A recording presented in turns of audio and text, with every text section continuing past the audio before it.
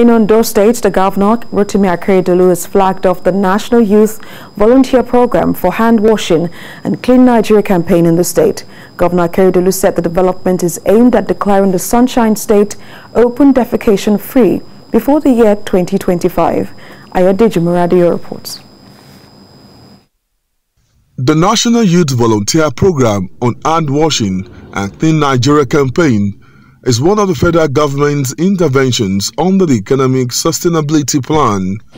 Ondo State, Southwest Nigeria has joined the list of states that have keyed into the Handwashing and Clean Nigeria campaign. While flagging off the program in Akure, Governor Rotimi Akeredolu explained that the purpose is to ensure accelerated and effective hand washing and clean environment for promotion of public health and hygiene to contain spread of COVID-19. Governor Akeredolu recognized the danger in compromising public health through open defecation. Public sanitation and hygiene. There are ways in many states. I'm not even sure they know it in other states. Like combine the necessity, all your clean work on wash and cook is all there in that industry. Water resources, sanitation, and hygiene.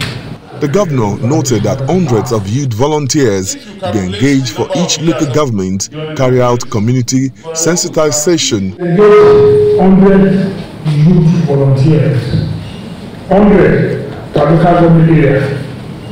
That is not a new thing, because I believe that community sensitization is so important. Earlier, representative of the Federal Ministry of Water Resources, Peter Wakpa, said the platform was invented to provide the needed support to states. We congratulate the state for flagging off the campaign to end open defecation in Ondo State. There is no doubt that in the state's commitment, progress will accelerate towards ending open defecation in the state. As of today, only one local government area are open defecation free nationwide. We will start campaign against open defecation, encouraging our people that they should use toilets.